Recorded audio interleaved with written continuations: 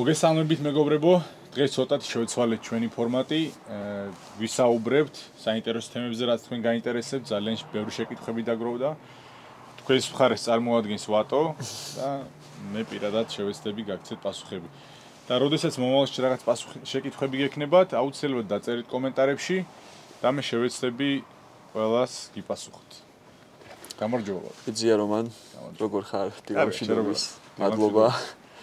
ამდელიდან ცოტა აგრილდა რა? კი, ჩავიცვით. როგორც ვამბობ, სულ თქვა შეიძლება უკვე. კი, ნამდვილად გუში მთებში ვიყავი და იქ ხო ძალიან ციცივია რა, ძალიან დიდი სხვაობა გავიყინე. აი თან ვერ იტყვი რომ ძალიან შორია Las Vegas-თან, მაგრამ მაინც ციცივი იგზნობა. დიდი განსხვავება არის, ხო? ძალიან დიდი განსხვავება და მეც გამიკვირდა, იმიტომ რომ არ ველოდი ასე სხვაობას ასე უცებ. კი. მოკლედ საინტერესო რაღაცები ხდება შენ თავს. ზოგადად ესე ვთქვათ, არა მარტო შენ თავს რა, UFC-შიც და ბრძოლებშიც რაღაც ისეთი ფაქტები მოხდა რა, საინტერესო ჩემი და აუდიტორიის აზრით და ნელა ხო იცი, შენ ვიცი არ გიყვარს დიდად ბრძოლები და ამაზე საუბარი, მაგრამ მე გეკაჩები ხოლმე ძალით. არა, ბრძოლები რატო არ მიყვარს? ბრძოლები ნამდვილად მნიშვნელოვანი როლი უჭერავს ბრძოლებს ჩემს ცხოვრებაში. რა თქმა უნდა, არ არის ყველაზე მთავარი, ამას სულ ვამბობ. ხო. მაგრამ ბრძოლების გარეშე არ ვიქნებოდი ის, ვინც ვარ მე. და მე უბრალოდ ამ შესაძლებლობას, რაც UFC ბრძოლები მაძლევს, ვიყენებ. რაღაც მინდა რომ გამომვითარო სხვა ჩემს ცხოვრებაში, იმიტომ რომ ლოგიკურად გასაგებია ბრძოლების შემდეგ კიდევ ნახევარი ცხოვრება გველოდება და არ უნდა გავიწყდებოდეს. მაგრამ ნამდვილად ის რაც ვარ, როგორც ვარ, ჩემი ცხოვრება როგორც ჩამოყალიბდა, ძალიან დიდი წვლილი აქვს UFC-ს ამ ყველაფერში და ბრძოლებს. ამიტომ ყველაფერი ერთად არის შერწყმული, ასე ვფიქრობ და ალბათ მე რაც ვარ და ვინც ვარ, ბრძოლებმაც შემქნა რა თქმა უნდა. რა თქმა უნდა. მე უბრალოდ ის ვიგულისხმე, რომ დიდად ესე ჩართული არ ხარ და არ უყურებ ივენთებს და რეაქციებს არ წერ და არ გიждები მაგ ყველაფერზე. ეს არ არის. უფრო შენს ბრძოლებზე ხარ კონცენტრირებული და მესმის შენი. როცა ჩვენი ბიჭებიც ბრძოლობენ, ქართველები და ჩემი მეგობრები, მაშინ მაინტერესებს, მაინც ძნელია ჩემთვის ყურება განსაკუთრებით, როდესაც ჩვენები ბრძოლობენ. მაგრამ მართალი ხარ, რომ არ მიყვარს ბრძოლების ყურება, შენ ამას ნათლად ხედავ, იმიტომ რომ თქვენ ქვევით ხარ და მე ამ დროს რაღაც სულ მივდივარ ხოლმე რომანთან, რომან წამოუყუროთ ერთად, ვეხვეწები, ვეკაჩები. რასტრელია არ გამოდის მოკლედ ეგ ამბავი. რა თქმა უნდა, ძალიან ბევრი დრო მივი, ისედაც სულ ბრძოლებში ვარ. Las Vegas-ში რო ჩამოვდივარ ხო, ვარჯიშების გარდა ძალიან ცოტა სხვა რამეს ვაკეთებ. საქართველოში კი პირიქით შეჩვეული ვარ, რომ უფრო ნაკლები დრო მაქვს ვარჯიშებზე და აი ამიტომაც ჩამოვდივარ აქეთ და რომ უფრო კონცენტრირებული ვიყო მომზადებაზე. Las Vegas-ში ისეც მთელი დღეები ვარჯიშებში ვარ, ამიტომ ვცდილობ რომ სულ არ გადავტვირთო მთელი ჩემი ცხოვრება ამ სპორტით. შენი ვარჯიშები გაამრავალფეროვნე, როგორც ვიცი, რაზეც მე მოვახერხე ჯერ სამწუხარო წამოსვლა, იმიტომ რომ მაინტერესებს, მაგრამ Muay Thai დაამატე, Muay Thai-ის კლასები და აი უფრო ცლად თუ მოგვიყვები, დიდი ხანია ახლა შენ მარტო კონკრეტულად MMA-ზე ვარჯიშობ, ანუ MMA-ის მიმართულებით, ესე ცალკეულად ხო, ცალკეულად kickboxing-ი, კრივი, Muay Thai არ მოგისინჯავს, მე მგონი და კრივი იყო რაღაც პერიოდი, მაგრამ ხო, სხვაობას ნამდვილად Muay Thai-ის შემდეგ ვგრძნობ, იმიტომ რომ თუ ტექნიკური ასპექტი შეიძლება არ ვიტყვი რომ ძალიან შეიცვალა, მაგრამ აი რაოდენობა რამდენჯერ მოვიქნევ ფეხს და შემდეგ ნამდვილად გაიზარდა, იმიტომ რომ ძალიან დიდი დატვირთვები გვაქვს ვარჯიშების დროს, ძალიან მაგალითად პირველი დღე იყო, მე რა თქმა უნდა დაგვიანება არ მიყვარს, დილით 8-ზე გქონდათ ვარჯიში. მივედი, დააგვიანა, ცნელმაც დააგვიანა და ყველამ დააგვიანა. 15 წუთი არ ვიცი ველოდებოდი, ვფიქრობდი რამე შეიძლება მოვიდეს და დავინახე ბიჭები მოვიდნენ ვარჯიშზე, მაგრამ დარბაზი მაინც დახურული იყო. ამიტომ შემორჩი. და შენიშნა მივეცრე, თუნდაც როგორც ყოველთვის ასე ვერ გავჩერდებოდი. მაგრამ რისი თქმა მინდოდა ეს ყველაფერი რატომ გავხურდი 500 მუხლი და 500 ფრონკიკი. ეს იყო მხოლოდ გახურება. არასდროს არ ალბათ ერთი წლის განმავლობაში თუ გავაკეთებდი 500 მუხლის დარტყმას, და აი ვარჯიშის დროს გულისხმობ. და აი აქ მაგალითად მხოლოდ გახურებაში მომთხოვეს რომ გამიკეთებინა 500 მუხლი და 500 ფრონკიკი. Რაღაც რო კითხვა შეიძლება? ან დარბაზები მინახავს რომ უბრალოდ რომ დაღალონ ადამიანები მაგით აკეთებინებენ ხოლმე ამდენ რაოდენობას რომ აი ეზარება მწვნას რომ გავარჯიშოს და რაღაც ხარისხიან და მაგიტო ანუ ესეც მოყვა იმ ლაპარაკს არა ხوار დაგსაჯესო შენიშნულებას არა დასჭით არა დაურჯივარ ნამდვილად იმიტომ რომ სხვა ბიჭებიც აკეთებდნენ და ვფიქრობ ეს უბრალოდ მათთვის ერთ-ერთი მომზადების ნაწილია, ვარჯიშების ნაწილია. ვფიქრობ, თვითონ ტაილანდშიც მე სამწუხაროდ მაშინ რომ ვიყავი ჩასული ვერ ვიტყვი რომ აი კონკრეტულად ტაილანდურ ბოქსში ვივარჯიშე და აი მათთან მქონდა ურთიერთობა. და აი ლას-ვეგასში გასაკვირია, აქ უფრო მეც ვარჯიშობ ტაილანდურ ბოქსში ვიდრე ტაილანდში როდესაც ვიყავ. რა საინტერესო. იმიტომ ძალიან საინტერესო გამოცდილებაა ჩემთვის. ხალილ რაუნტრი ვარჯიშობს, ისიც იშვიათად დადის, მაგრამ როდესაც ძალიან საინტერესოა მასთან ერთად ვარჯიში, ფიზიკურად ძლიერი ბიჭია. და ვფიქრობ, რომ ძალიან დიდ ცვლილებას შეიტანს ეს ჩემს მომზადებაში. და კიდევ ერთი ნიუანსი, რასაც ნამდვილად აი ვამჩნევა დღესდღეობით 5-6 თვის განმავლობაში აი შემორჩა ამერიკაში რამდენი ოპონენტი მოიხსნა, ამაზეც ვისაუბრებთ ალბათ. და აი ამიტომ ადრე არაზოს არ დავჩენილიყავი ამდენი დროით აქეთ და რეალურად ხედავ დიდ ცვლილებას აი ზრდას იმიტომ რომ მე რამდენი წელი მაქვს დაწყებული ბრძოლები და ძალიან დიდ ზრდას და სხვაობას ხედავ როდესაც კონცენტრირებული ვარ ვარჯიშებზე და ამდენი თვე აი ესე ვარჯიშობ და ესეც რა თქმა უნდა ჩემთვის ძალიან ნიშნავანი სიგნალია იმიტომ რომ ეს მაძლევს და მეუბნება იმას რომ არ უნდა შევჭერდე საქართველოს ჩავალ აუცილებლად უნდა ვნახო შესაბამისი ტექნოლოგიები და ვარჯიშები რომ გავაიცადო ეს ყველაფერი. თან არის უკვე მაგის წინაპირობა დარბაზები, პირობები. ბათუმში არ ვიცი ერთი დარბაზი ვიცი მარტო ბათუმის კრივის აკადემია და იქ ვიცნობ ბიჭებს, მაგრამ სხვები არ ვიცი შენ ბათუმში ცხოვრობ. კრივის აკადემია ძალიან კარგი დარბაზია, მაგრამ ყველაზე მთავარი და შემდეგი ასპექტი ძალიან კარგი ხალხია ის ვინც ფლობს ამ დარბაზს და ცდილობენ ძალიან ბევრი გააკეთონ სპორტისთვის, ეხმარებიან სპორტსმენებს, სხვადასხვა ივენთებს უკეთებენ ორგანიზაციას და ძალიან დიდ შრომას დებენ ამ ყველაფერში. ვფიქრობ ბათუმშიც, თბილისში და სრულად საქართველოშიც ძალიან დიდი მომავალი აქვს სპორტს. და ეს ნამდვილად ძალიან მახარებს. იცი რა მინდა კითხო, ბათუმში სპარინგ პარტნიორები შენი ზომა, წონა არ არიან მე მგონი თუ არიან პარტნიორები არა მხოლოდ ბათუმში არამედ ძალიან საქართველოშიც მიჭირს რომ ნახო და რა თქმა უნდა ესეც ძალიან დიდი ნიუანსია ცხოვრებაზე თუ ვისაუბრებთ ლას-ვეგასში მომზადება და საქართველოში ჩემი წონისთვის დაბალი წონები ძალიან ბევრია მაქვს ანახი საქართველოში ძალიან ძლიერი ბიჭები აი ჩემი წონები რთულია ნამდვილად კი შენი წონები არის რამოდენიმე ვიცი მე მარტო თბილისში არიან რამოდენიმე ბიჭები ბათუმში უფრო ძნელია ხო ბათუმში ბევრი ვიდეო მაქვს შენი ნანახი როგორ ვარჯიშობ და რაღაცა და შენი წონა მე არავინ არ მყავს ნანახი სულ პატარა წონებთან სპარინგობდი ასე გამოდის კი მოკლედ ერთი მოწინააღმდეგე შეგეცვალა და გავუქმდა ბრძოლა ბრანსონზე მაქვს საუბარი რომელსაც საფუძვლო საერთოდ ამდენი ხანი ველოდებოდით ემზადებოდი ივლისში მოვაწარე კონტრაქტს ხელი კი ამდენი ხანია ან სპეციალურად ჩამოხვედი ბრანსონისთვის არ ჩამოსულა ჩამოვედი მაშინ კრის ვაიდმანთან უნდა მებრძოლა თავიდან ვაიდმანთან უნდა მებრძოლა ბრედის ტავარესის მაგივრად ხო არა პირიქით მე უნდა მებრძოლა ვაიდმანმა ჩემზე უარი განაცხადა და დათანხმდა ბრედ ტავარესს მე რა ამბები ყოფილა არ ვიცი. მითო ჩამოვედი, აგვისტოში უნდა ყოფილიყო ბრძოლა. შემდეგ სექტემბერში იყო მთავარი მეინ ივენთი, შემოთავაზება ბრენდენ ალენთან. უარი განაცხადა მანაც. შემდეგ ბრანსონი დათანხმდა ნოემბერში. შემდეგ მოიხსნა, ასე ცხოვრობთ რა. შენ ალენთან ეს არის პასუხი სხვათა შორის, აი ბევრი მეუნება რომ აი რომ ბევრი რაღაცებით ხარ დაკავებული არა მხოლოდ სპორტით.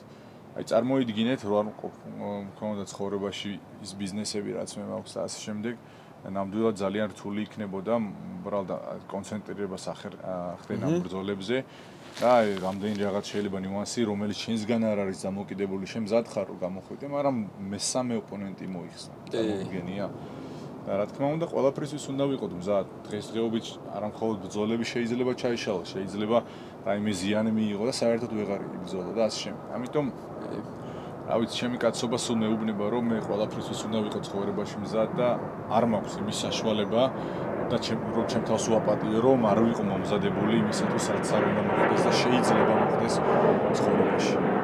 ამიტომ მეგობრებო, ეს ყველაფერი ძალიან მნიშვნელოვანია და ამიტომაც არის სხვადასხვა მიმართულებების ცხოვრებაში, რაც მე მაქვს და გამაჩნია. ამიტომ კარგად დაფიქრდით, როდესაც რაღაც გადაწყვეტილებებს ღებულობთ და აი არ უნდა ჩავდოთ ყველა კვერცხი მხოლოდ ერთ ქოთანში. ესმის ასაც გულისხმობ. ანუ სამი მოწინააღმდეგე მოიხსნაო და შენ არ ორმა უარი განაცხადა, მესამე მოიხსნა და უარი განაცხადა, ზიანიც არ ქონა არაფერი, გასაკვირის არის რომ ბრანსონმა ჩემზე უარი განაცხადა და მეორე დღეს ჯეიკ პოლს რაღაცას წერდა. კრივზე ძალიან გასაკვირი იყო და აი ახლა მოაწერა კონტრაქტს ხელი PFL-ში ჩხუბობს ისევ ნოემბერში. უბრალოდ ჩემთან ბრძოლა არ უნდა და ეს იყო და ეს. ანუ ფიქრობ რომ მაინც კარიერის დასრულებას ფიქრობდა ალბათ სავარაუდოდ რა შეიძლება. როგორ დასრულდა მაშინ და ანუ თავიდან ესე ვფიქრობდი და მე PFL-ში ჩანიშნა ბრძოლა და ძალიან უცნაური არის რა. სად ეხა UFC როგორც მინიმუმ კაცობაზე თუ ვლაპარაკობთ, ახლა არ ვიცი როგორ შეიძლება ასეთ რაღაცებზე ასეთ ხალხთან ლაპარაკი, მაგრამ თუ ხელი მოაწერე კონტრაქტს რა, ჯერ ესეთი მე ხო ცხოვრებ რამდენი დრო დამაკარგინა. და ისევ სხვა დროც გადაიტანეს ჩემი ბრძოლის ნოემბერში ბრძოლა არ მაქვს, ეს ხო ძალიან დიდი და ცვლილებებია რა. ნუ ალბათ რა პრობლემა რა შეიძლება, მე ამათ ვთხოვ, ისევე აზროვნებდნენ და ისევე იქცეოდნენ, როგორც მე ჩემ თავს ვთხოვ. ის გვეშლება რომ ყველა ჩვენსავით არ აზროვნებს. სხვა მენტალიტეტი აქვს და ვერ იტყვი რომ ყველა სხვა მენტალიტეტი აქვს, მაგრამ ბრანსონს ალბათ სხვა მენტალიტეტი აქვს. უმრავლესობას რომ მან განსხვავებული მენტალიტეტი აქვს. ახლა მეც ხშირად გეკითხები ხოლმე დიდი ხანი არ არის რაც აქ ვარ და ანუ შენ ხედავ რომ მეც მიჭირს რა ესე ყველასთან ურთიერთობა და რაღაც, იმიტომ რომ ანუ რადიკალურად განსხვავებული მენტალიტეტი არის და საქართველოში ნახე, საქართველო როგორ განსხვავდება. ხო, მეგობრობაც კი მიჭირს ხოლმე ადამიანებთან, იმიტომ რომ სხვადასხვა ღირებულებები აქვს საერთოდ რა. აი რაც ჩემთვის არ არის მისაღები, ამათთვის მაგალითად რაღაცები მისაღები არის ხო ხდები და ანუ იმიტომ რომ ასე გაიზარდა. ხო, ანუ ჩვეულებრივი მომენტი არის მათთვის რა და მე არ მგონია ეხლა ესე ვთქვათ ეს ჩვეულებრივი მომენტი ყოფილიყო იმისთვის ბრანსონისთვის, მაინც გონია რომ რაღაც დაგეგმილი იყო რომ აერიდებინა აქცია. ხო, ანუ აერიდებინა შენთვის თავი და აგარი დაკიდევას და UFC გავხვა კიდევაც. ხო, აი და ჩვენ ახლა საუბრობთ რომ ამერიკაში სხვა კულტურაა და ასე შემდეგ. აქაც არის ძალიან კარგი ხალხი. მე მყავს შენ იცნობ ჩემ მეგობრებს, იცი რომ მე საერთოდ ვერ მეგობრობ, ძალიან ცოტა მყავს მეგობარი ესეთი. და ვერ მეგობრობ ისეთ ხალხთან, ვისიც გაგება ძნელია ჩემთვის. შენ კარგად იცი ეს ყველაფერი, ნახო ვინ არიან ეს ბიჭები. ამერიკაზე ვსაუბრობ და საქართველოს შეხედე რა სიტუაცია და რა პრობლემებია და როგორ ღებულობენ ამა თუ იმ ჩემ აზრს. რა თქმა უნდა, ყველა ჩემ აზრს ვერ გაითავისებს და ვერ იფიქრებს ისევე როგორც მე ვფიქრობ, მაგრამ ხანდახან ესეთ რაღაცებს გამოვხატავ და ესეთ რაღაცებს ვსაუბრობ, რაც უბრალოდ ადამიანური, კაცური, ნორმალური, ქართული მიმაჩნია პირველ რიგში. და ესეც გაღიზიანებას იწვევს ხალხში. და რა უნდა გვიკვირდეს ამერიკაში თუ საქართველოში ასე ყველაფერი იცლება. ამიტომ რა თქმა უნდა, როგორც მე ყველა თავისუფალია, მაგრამ სხვის თავისუფლება არ უნდა გადადიოდეს ჩვენს თავისუფლებაზე. და ამიტომ ყველამ სწორი ადგილი უნდა გამონახოს ცხოვრებაში და ყველაფერს თავისი ადგილი აქვს. ყოველთვის მინდოდა შენთან მესაუბრა ამ თემაზე, ნუ ამ ბრძოლებს კი სულ ბრძოლები, მაგრამ შენ ხარ ამავდროულად დამსაქმებელი, ესე ვთქვათ რა. თუ შეიძლება რომ გავაჟღეროთ და რაღაც ბათუმში გაქვს შენი ბიზნესი, დასაქმებული ყავს ადამიანები, შენ თვითონ მართავ, აქედანაც დისტანციურად, ანუ მე რასაც უყურებ რომ მანი სულ ჩართულია დილიდან საღამომდე ტელეფონზე, ხან ერთ მხარესთან მოლაპარაკებები, ხან მეორესთან, ხან დირექტორთან, აქეთ მშენებლობა და ანუ ამ ყველაფერს ახერხებ რა ვარჯიშებთან ერთად. და ანუ მაინტერესებს რომ აი საერთოდ საიდან წამოვიდა ეს ბიზნეს იდეა რომ ეს ყველაფერი გააკეთე და შექმენი, ანუ ქონდა ეს თავიდანვე ჩაფიქრებული რაღაც უცებ მოხდა მაგალითად და უცებ გააკეთე და ანუ როგორი არის რა, ანუ როგორ უმკლავდები ეგ მაინტერესებს, ანუ რა პრობლემების წინაშე დაგაყენა საქართველოში ბიზნესის კეთება. მე ვიტყვი რომ ძალიან ადვილია მეთქი ეს ყველაფერი, ამ ყველაფერს შეთავსება, ვარჯიშები, ბიზნესი და ასე შემდეგ. მაგრამ რა თქმა უნდა სხვა საშუალება არ არის, უნდა გავუმკლავდეთ და მიზეზებს ვერ გამოვნახავ, ვაკეთებ იმას, რაც უნდა გავაკეთო. საქართველოში რთული სიტუაცია, ბიზნესის მხრივ, ბიზნეს კეთების მხრივ არა. აი სხვა ნიუანსებია, მაგალითად, მე ვფიქრობ, რომ ძალიან უნდა გაიზარდოს ცოტა ხელფასები, ეს ძალიან მნიშვნელოვანი ასპექტია და მე სულ ვფიქრობ, როდესაც რაღაც შემოთავაზები მოდის რაღაც ხელფასის მომატებაზე და შემდეგ, მე ვცდილობ, რომ თუ ლოგიკის ფარგლებში ჯდება, რა თქმა უნდა, ამას ვაკეთებ ჩვენ. ეს ყველაფერი კომპლექსურია, ადვილი ნამდვილად არ არის. იმიტომ რომ აი შემოსავალიც სხვა არის. ამერიკაში რო შეხედავ, ხალხს აქვს მაგალითად ფული რო წავიდეს და შეიძინოს პროდუქცია სულ სხვა ფასს. შესაბამისად, დამსაქმებელს აქვს საშუალება რომ გადაიხადოს მეტი ხელფასი. საქართველოში სამწუხაროდ, მე ჩემ ბიზნესზე მაქვს საუბარი, ახლა სხვა ბიზნესში არ ვიცი როგორ დარახდება. მე მაგალითად რამოდენიმე წელია გახსნილი ვარ, გახსნილი აქვს ჩვენი მაღაზია და რა თქმა უნდა არის რაღაც სირთულეები და ვცდილობთ ნელ-ნელა ვუმატებთ რაღაცას, მაგრამ მე ვფიქრობ, რომ მეტი არის ნამდვილად საჭირო, მაგრამ ეს ყველაფერი რომ ადვილად და ორგანულად მოხდეს, რა თქმა უნდა, ძალიან სრული საქართველოს ეკონომიური ზრდაა საჭირო იმისათვის, რომ ადამიანს მაგალითად ჰქონდეს იმის საშუალება, რომ შემოვიდეს მაღაზიაში და მაგალითად არ იფიქროს რა პროდუქცია იყიდოს და რა პროდუქცია არ იყიდოს. რა თქმა უნდა, ეს ყველაფერი მათ ხელფასებზეც არის დამოკიდებული და აი ამიტომ უფრო სრული საქართველოს მასშტაბით ეკონომიური ზრდა არის საჭირო და მე ნათლად ვხედავ ამ პრობლემებს, რასაც ადრე ვერ ვხედავდი, სანამ არ მქონდა ჩემი საქმე.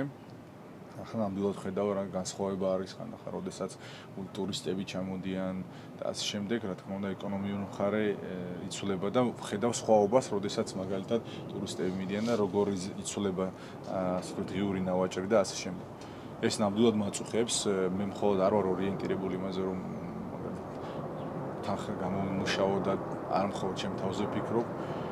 და დიდი იმედი მაქვს, რომ ის შეიცვლება საქართველოში და ალბათ პირველ რიგში ჩვენ ახალგაზრდა თაობამ ასე ვთქვათ ახალმა ბიზნესმა, ახალმა აზრებმა ეს ჩვენ უნდა შევცვალოთ, იმიტომ რომ აი ხანდახან ვხედავ, რომ აი ძველი თაობის ხალხი, ძველი თაობას არ გულისხმობ რაღაც, აი ის ხალხი ვის გაჭირვება გამოვლი და შე მათთვის უფრო ძნელია ასეთ რაღაცებზე ფიქრი, იმიტომ რომ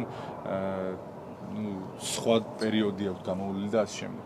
Am ვფიქრობ, ყველაფერი შეიცვლება, რაღაც ტენდენციებს უკვე ვხედავ, მაგრამ ნამდვილად კიდევ ერთხელ მინდა რომ მეტი არის საჭირო და დიდი იმედი მაქვს, რომ შეიცვლება ყველაფერი. მე შენ სწორად მესმის და შენ საუბრობ ახლა ორ მხარეზე რა, ანუ ერთი ადამიანები არიან, ვინც დასაქმებული არის და შესაბამისი ანაზღაურება რა აქვს, ანუ საქართველოში რა მოცემული სიტუაციაც გვაქვს, ანუ იქიდან გამომდინარე რა დროის ინვესტიციასაც ეს ადამიანები აკეთებენ და მეორე მხარე არის აქ თვითონ მომხმარებელი, რომელიც სიტყვაზე მაგალითად მაღაზიაში შედის და სამწუხაროდ ქვეყნის ეკონომიკიდან გამომდინარე არა აქვს იმდენი ფინანსები, რომ იქ ხო ხდები ფასებს არ დახედოს, არ ჩაეკირკიტოს, ესე ვთქვა, ну სამწუხარო რეალობა არის რა, ანუ მეც ამას გამოვეკეცი, როგორც იცი რა. მე არ გაგამართლებ. ვიცი რომ არ მომართლებ, კი, ვიცი რომ არ მომართლებ. შევეცადოთ უნდა მესმის რომ რთული სიტუაციის გამო წამოხვედი, მაგრამ მესმის და ძალიანაც კარგი შეიძლება რაღაცა მიახსნა, მაგრამ მაინც უნდა ბრუნდებოდეს საქართველოში ჩვენი გამოცდილება რაც მივიღეთ, ის ფინანსური მხარე რაც მაგაში შესაძლებლობა მოგვეცა, მაინც თუ ვფიქრობთ საქართველოზე, საქართველოში უნდა გადავიტანოთ და საქართველოს უნდა დავეხმაროთ. კი, ანუ ამაზე კარგი არის რომ საუბრობთ, იმიტომ რომ მე ვთვლი რომ ჩვენ ვართ ის ახალგაზრდა თაობა, რომელმაც უნდა ვილაპარაკოთ და ცოტა სხვანაირად შევახედოთ რაღაც ნიუანსებზე, იმიტომ რომ თუ არ ვისაუბრებთ უბრალოდ ესეთ თემებზე, ამას არაფერი ცვლილებები არ მოყვება რა, ან პირველ რიგში ჩვენ თვითონ თუ არ გავაანალიზებთ ამ ყველაფერს, თუ არ დავინახავთ პრობლემა რაში არის და ასე შემდეგ და იცი რა მინდა რომ მან კითხო, ანუ შენ თვითონ გაქვს კომუნიკაცია შენს თანამშრომლებთან ასე პირადად, ყველასთან გადამზადებას აკეთებ, ხარისხზე ხარ საკმაოდ ორიენტირებული და ხო, ანუ შედარება რო გავაკეთოთ რა, მაგალითად ახლა კონკურენტებს არ მინდა აი როგორც კონკურენტები ისე ვთქვა, მაგრამ აი რამდენად რთული არის რომ ეს ხარისხი დაიჭირო, ანუ რაღაც ნიშნულამდე და შემდეგ შეინარჩუნო და არ დააგდო რა. აი მე მაქვს მაგალითად დღესდღეობით მხოლოდ ერთი მაღაზია. ხო. ამიტომ ჩემთვის ძალიან ადვილია ამ ხარისხზე საუბარი და კონტროლი ურთიერთობა, კომუნიკაცია, რომელზეც შენ საუბარი. როდესაც ქსელურ მაღაზიებზე გვაქვს საუბარი, აი აქ უკვე ძალიან ძნელია ყველაფრის თვალყური, ამიტომ ვფიქრობ, რომ პირველ რიგში მენეჯმენტზე არის ეს ყველაფერი. თუ სწორი მენეჯმენტი გაქვს, კარგი მენეჯმენტი გაქვს, აი ეს არის ალბათ თავარი ამოცანა, თუ როგორ ნახვა ეს ხალხი, დირექცია, მენეჯმენტი და ასე შემდეგ. ჩემთვის ძალიან ადვილია, როდესაც ერთი მაღაზია გაქვს, ძალიან ადვილად ადევნებ თვალყურს და შეგიძლია გადაწყვეტილებები ძალიან სხარტად მიიღო, იმიტომ რომ საფრთხელი ბევრი არ გაქვს. სხვა შორის აი მაღალი ეშელონის ასე ვთქვათ დირექტორები, მენეჯერები, აი ამაშიც ვფიქრობ, რომ საქართველოში არის პრობლემა და ესეც ძალიან მნიშვნელოვანი ასპექტია, რაც ძალიან ჭირდება დღესდღეობით საქართველოს. კი, უმრავლეს ადგილას დირექტორები სამწუხაროდ დასმული ხალხი არის.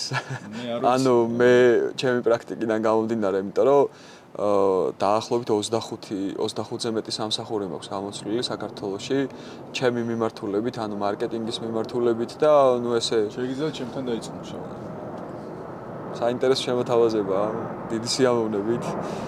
და ანუ მე რასაც სულ აწყდებოდი რომ ამ პრაქტიკაში, ანუ თვითონ კომუნიკაცია მიჭირდა ამ ადამიანებთან, იმიტომ რომ ანუ ყველაზე არ მაქვს რა თქმა უნდა საუბარი, ანუ რამოდენიმე შემთხვევა იყო ესეთი, იმიტომ რომ რეალურად რაზეც საუბრობდით, ფაქტი იყო რომ ანუ ამ ადამიანებს არ ქონდათ ამის გამოცდილება და შეხება და ძალიან მიჭირდა რომ რაღაც ერთ შეთანხმებაზე მივსულიყავით და ანუ ეს სტრესი იყო შემდეგ ჩემთვის, ანუ არანაირი ანაზღაურება არ მერჩივნა მე იმ სტრესის ანაცვლოდ და ამიტომ ვერ ვჩერდებოდი რა ესეთ ადგილას და ვემშვიდობებოდი.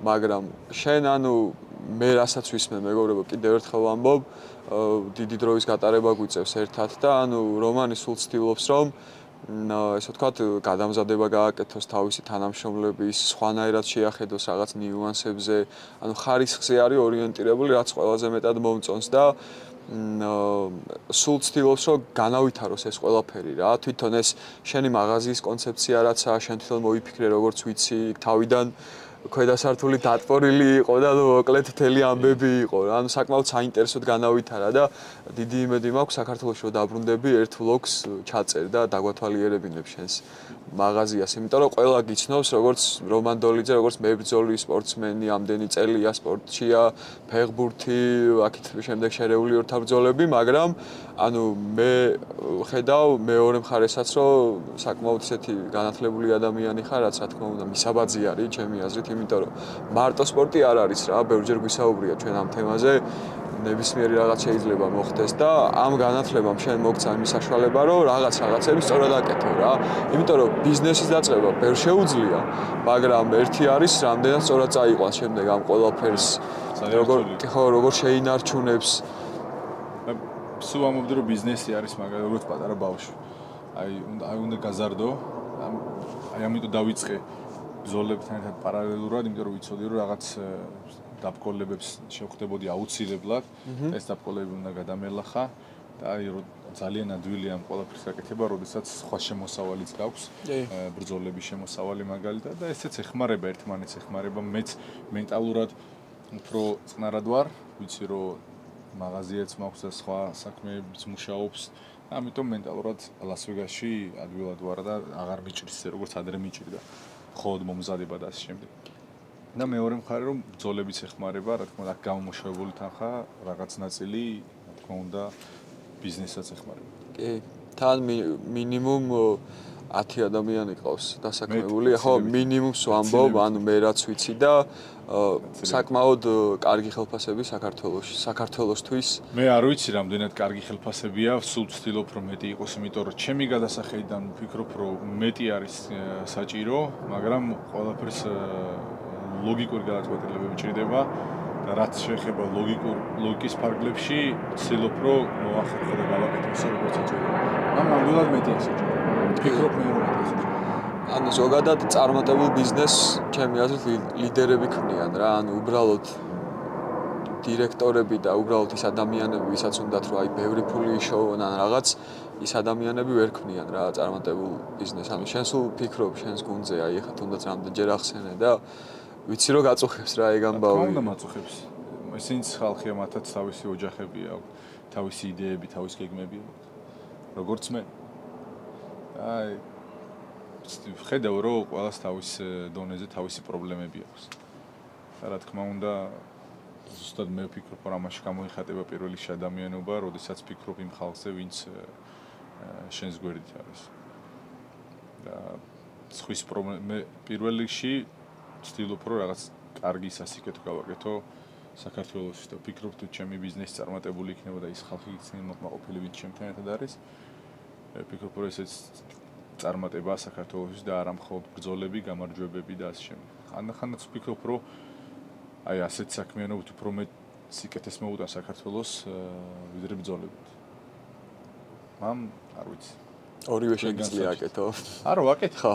იმას კი არ ვამბობ რომ რომელიმეს ნაკლებ დროს რა თქმა უნდა შენ თვითონ ხედავ 6 თვე აქ რამდენი ბრძოლა ჩაიშალა და მაინც აქ ვარ, მაინც ვემზადები და აი არ მომკლებია სტიმული იმისათვის რომ ვივარჯიშო და არც ერთი წამით. არც ერთი წამით. აი რომ დღეს რომ მოვიდა ითხრა რომ ბრანსონი აღარ ჭუბობს, მაინც ვარჯიშობ და არაფერი არ შეცვლია.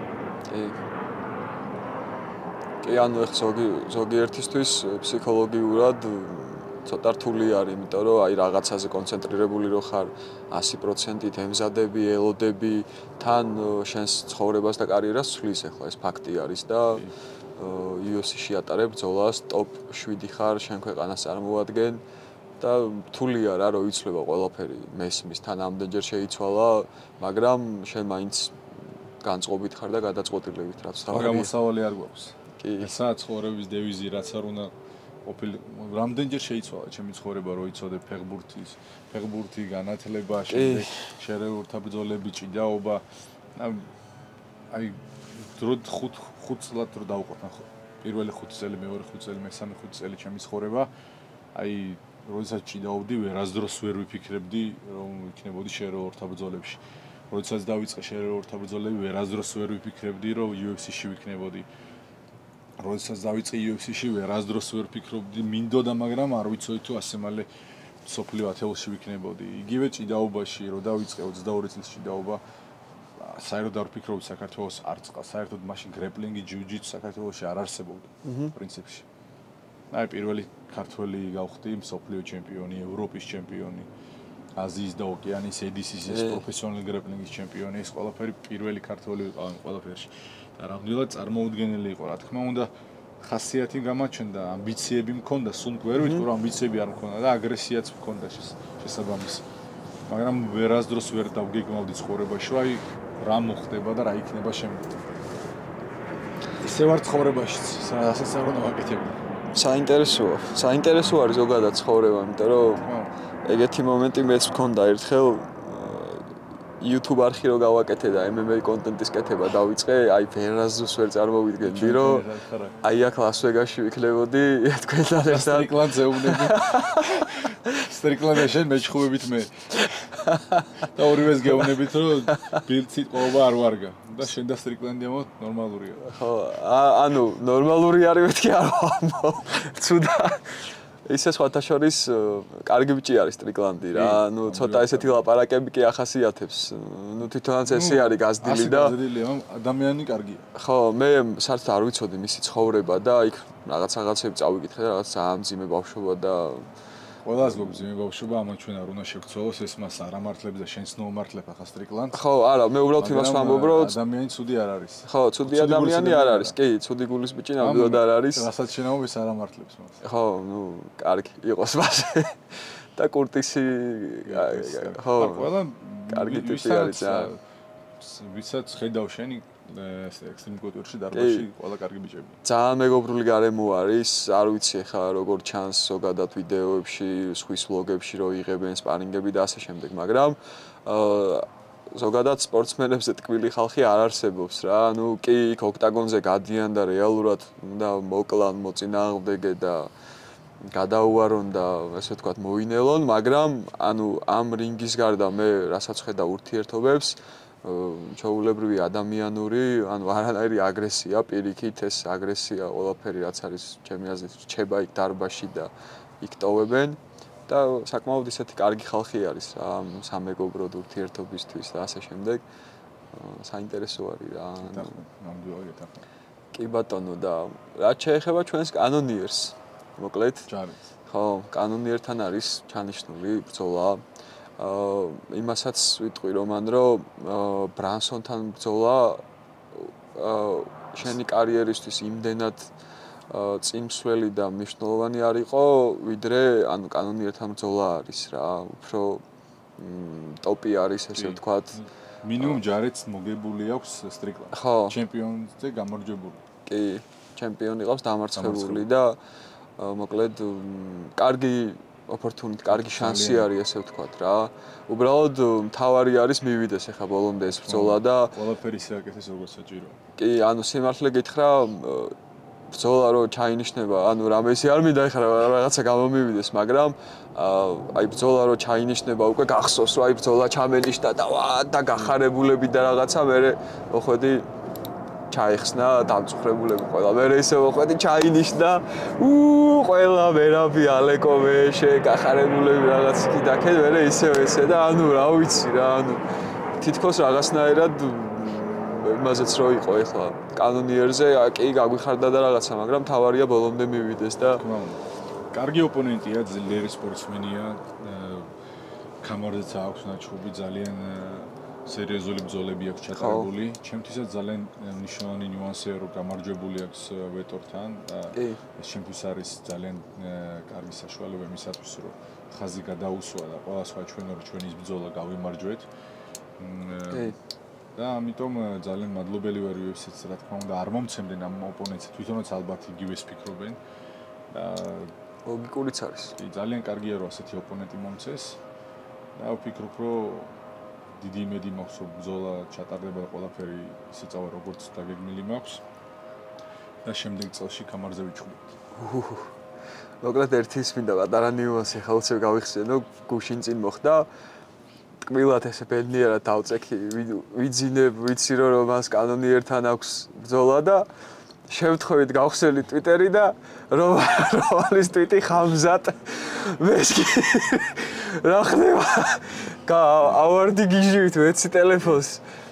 ჯერ დავიწყე შენთან დარეკვა, მეთქი არ ეძინოს თუ ღვიძავს, მერე შეუვარდები ოთახში თქო. გეღვიძა სამედნიერო, ჩემოვედი გიჟივით რა ხამზატი, რის ხამზატი, მეთქი რა ხდება? კი. ხო, ნუ დღესდღეობით ეს ბრძოლა ვიცით რა არ ჩატარდება. რაღაც შემოთავაზებები იყო, რაღაც ვისაუბრობდით, მაგრამ ბოლომდე არ მივიდა ეს ყველაფერი, UFC დამეკავშირდა, აი სხვა შორის საუბარი UFC-თან მქონდა 20 დღით ადრე, ხამზატის ბრძოლაზე, მქონდათ მაშინ ეჭვები, რომ შეიძლება ის კოსტა ჩახსნილიყო, ხო? და მაშინ თავაზობდნენ, რომ შემცვლელი სპორტსმენი ყოფილიყავი, თუ რაიმე მოხდებოდა, რომ შემეცვალო კოსტა. შემდეგ დამიკავშირდნენ, აი კონკრეტულად რამოდენიმე დღის უკან, რომ მე ვყოფილიყავ ხამზატის ოპონენტი და რაღაც უკვე მოლაპარაკებები მიდიოდა, მაგრამ რაღაც შემდეგ შეიცვალა. აი არის ისე როგორც არის, რა თქმა უნდა, ეს ჩემთვის არაფერს არ ცვლი, ძალიან რთული წონისკლება იქნებოდა. 10 დღეში. რა თქმა უნდა, 10 დღეში ძალიან მძიმე ვარ, მით უმეტეს გადაფრენა აბუ-დაბიში, განსხვავებული კლიმატია, ძალიან რთული კლიმატია, ამიტომ შეიძლებაც უკეთესიც არის, რომ ასე მოხდა ეს ყველაფერი. რა თქმა უნდა, ხამზატთან ბრძოლა რამდენი ხანი მინდა, აი მაშინაც რომ გამოვიძახე რა, მაშინაც რომ გამოვხატე სურვილი, რომ ხამზატთან შეხვედრა გქონოდა ჰერმანსონის შემდეგ, საერთოდ არაფერი არ უთქვამს, არანაირი კომენტარი არ გაუკეთებია. ალბათ უბრალოდ რაღაც მხრივერიდება ყველაფერს, მაგრამ ნახოთ რა, რა თქმა უნდა, ორივე თუ გაიმარჯვებს ახლა ორივე ახლა არც ვიცი შეიძლება, იმიტომ რომ ის მეორე უსმანი საერთოდ რეიტინგში არც არის 84 წონი კილოგრამ კატეგორიაში. ხამზატიც არაა საერთოდ. ამიტომ თუ გაიმარჯვა, ალბათ უბრალოდ შეიძლება 15-ში ან 10-ში მოხვდეს. მაინც ერთ რეიტინგში ერთდონეზე ვიქნები. შეიძლებაც მიიღოს დანამ რაღაც სხვა რომ კამარზე აჩხუოს. მე რა თქმა უნდა ვფიქრობ, რომ ეს არ არის სწორი, იმიტომ რომ არც ეთმა არ დაიმსახურა და არც მეორე 84-ში კამარზე ბრძოლა. მაგრამ ნახოთ, ყველაფრისთვის მზად ვარ. დარწმუნებული ვარ, რომ ადრე ხამზატ შეხვდება. კი. მე ვიცი რომ ხამზატთან შესაერთო ვარჯიშის გაქვს ჩატარებული სპარინგებიც, კიჭიდავია კიდევაც და საბმიშელე კიდევაც. ამის შესახებ მერაბს ესაუბრე. მერაბს უყვარს ამას ლაპარაკი. მერაბიც იყო? კი, მერაბიც. ნახა გაგიჟებული ხამზატი? კარგი ვკითხავ. და კიდე ერთი მომენტი რა არის, იცი რომ ან მე ვხედავ რომ UFC არის ძალიან კეთილგანწყობილი შენს მიმართ. და ანუ რამ განაპირობა ზოგადად, იმიტომ რომ ვიცით რომ არ არის ესე ყველა მებრძოლის მიმართ UFC კეთილგანწყობილი და რთულია რომ გაგცე პასუხი ამ ყველაფერზე, იმიტომ რომ ასეთ კონკრეტული საუბარი ჩვენ არ გქონია თუ რატო ხარ ჩემ ასე კარგად განწყობილი ჩემი. უბრალოდ ფიქრობ თუ ლოგიკურად ვისაუბრებ, მე უბრალოდ არასდროს არ ვამბობ ბრძოლებზე უარს. აი, რასაც ვთავაზობენ, ყველაფერზე ვთანხმდები სულ. თანხმდებოდი ადრეს. ჰერმანსონის ბრძოლაზე თუ ვისაუბრებ, საერთოდ 10 დღეში მივიღე ის ბრძოლა, 10 დღეში წონა გავაკეთე და ისე მოვიგეთ, რომ ბონუსიც მივიღე. აი, ეს წელი საერთოდ ძალიან წარმატებული წელი იყო, 3 ბონუსი ზედზე, 3 გამარჯვება, ათეულში მსოფლიო ათეულში შევედით.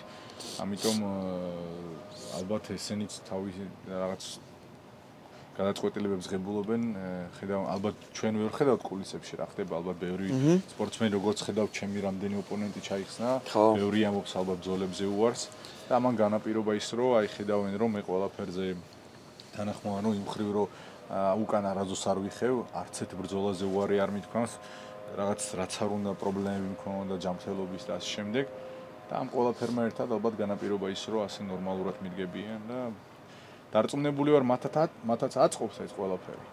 მაგრამ ეს არის ალბათ თავარი ნიუანსი თუ რატო არიან ასე. კი, ანუ მეც ეგრე ვთვლი რომ რაც გითხრეს, ყველაფერზე დათანხმდი აბსოლუტურად და ეიმედებით ესე რომ ვთქვათ რა, იციან რომ თუ რაღაცა შემზად ხარ ყოველთვის და ეგ ამიტომაც ალბათ მოიპოვა ესეთი კეთილგანწყობა რა. იმიტომ რომ კარგად ვიცით ახლა როგორი სიტუაცია არის UFC-ში ჩვენი სხვა ქართველი ბიჭები რო ავიღოთ. არ არის რა მარტივი ბრძოლების დანიშნა, სახელიანი ბრძოლების დანიშნას გულისხმობ და როგორც გეკუთვნის ისე არავინ არ გაძლევს რა. მე ვფიქრობ რომ მერაბს ძალიან 1-2 ბრძოლის უკან უნდა ქონოდა კამარზე ბრძოლა, მაგრამ ხედავთ არის ისე როგორც არის სამწუხარო. მე რა თქმა უნდა ამ ყველაფერს არ ვეთანხმები, მაგრამ რეალობაა ეს ყველაფერი. ახლა სხვა ოპონენტი მიიღო მერაბმა, ფიქრობ ესეც არ უნდა იყოს მისთვის რთული ბრძოლა. ყველა ბრძოლა რთულია, მაგრამ სტილისტიკურად თუ ვისაუბრებთ, ყველაფერი კარგად უნდა დამთავრდეს ჩვენთვის.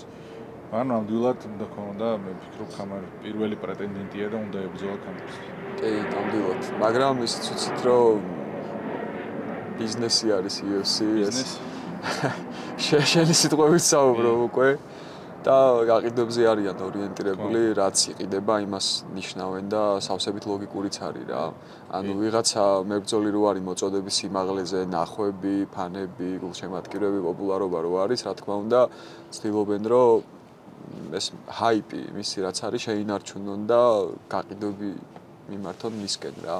რეალური არის და შენ როგორც ბიზნესმენი ადამიანი და თან ამავდროულად მებრძოლი, ყველაზე კარგად ხვდები ამ ყველაფერს. როგორ მუშაობს ეს სისტემა რა. მე ვფიქრობ, რომ ძალიან საინტერესო გამოვიდა ეს ყველაფერი. თუ მოგეწონათ მეგობრებო, მოგწერეთ კომენტარებში დაწერეთ და შევეცდებით, რომ ხშირად გავაკეთოთ ასეთი ჩარტები და გავაგრძელებთ. ალბათ არ საკმაოდ ასე ვთქვათ, ერთფეროვანია, სულ ვარჯიშობ, სულ ფორმაში ვარ, სულ კარგად ვძნობ თავს და აი მე ვფიქრობ, რომ გავაზავებთ ასეთი რაღაცეებით და თუ საინტერესოა თქვენთვის, აუცილებლად მოგწერეთ. და ის შე რომ მეუბნები სულ აი გამოწერეთ. ხო, გამოვიწერეთ აუცილებლად რომანის არხი, თუ ჯერ კიდევ არ გაქვთ გამოწერილი, მოიწონეთ ეს ვიდეო. ჩვენ თითქმის ყველა კომენტარს ვკითხულობთ, ვითვალისწინებთ თქვენს აზრს, ვცდილობთ რომ რაღაცეები შევცვალოთ უბრალოდ. რეჟიმიდან გამომდინარე, ანუ რომანის რეჟიმს გულისხმობ. თუ რაიმე ძალიან საინტერესო ვატოსულ მეუბნება და მაჩვენებს. ხო, ანუ უფრო გამრავალფეროვნებას ვცდილობთ კონტენტის, მაგრამ ანუ ვინმე რომ მკითხოს რომ აი რომანი დაახასიათეო რაღაც ერთი სიტყვით უცებ თავში რაც მოგივაო, რეჟიმი ვიტყოდი რა, ანუ ესე ვთქვა, ძალიან ძლიერი მხარე არის ადამიანის, რომ ანუ აი ესეთ რეჟიმში შეგიძლია ყოფნა და ანუ ყველაფერზე ხაზი გაქვს გადასმული რა, ესე რომ ვთქვათ, მარტო ამ რეჟიმზე ხარ და ამ შემთხვევაში კონკრეტულად ამ მომენტში ბრძოლებზე კონცენტრირებული და ნუ რაღაც ესე მრავალფეროვნება არ გამოგვდის, მაგრამ მე მაინც ვფიქრობ, რომ თუნდაც ის ვარჯიშებიდან ჩართვები, ესეთი საუბრები ეხმარება. სულ პირდებით რომ თებში წავალთ, ლაშქრობა, აუცილებლად წავალთ, აუცილებლად გადავიდეთ. მე დავდივარ ყოველდღიურად არა, ყოველ კვირაში ორჯერ მინიმუმ. ვატო არ დადის. ამიტომ ვერ ხედავთ. ხო, ნუ მაგის მიზეზებიც არის, ანუ ვერ დადის უფრო რა. ხანდახან. ძალიან დიდი მადლობა, მე პირადად ძალიან მადლობელი ვარ იმისათვის, რომ სულ მხარს მიჭერთ, რეალურად ჩემთვის ეს ძალიან მნიშვნელოვანია და ერთ-ერთი ასპექტია, რაც მე მაძლევს იმ ძალას, რომ ვიმოძრაო წინ, როგორც ვატო სულ რეჟიმში ვიყო, ვივარჯიშო, ფორმაში ვიყო და ესეც რაღაც მხრივ თქვენი დამსახურებაც არის. დიდი მადლობა თანადგომისათვის, გულშემატკივრობისათვის და სულ ვცდილობ, რომ გაგახაროთ. ძალიან დიდი მადლობა.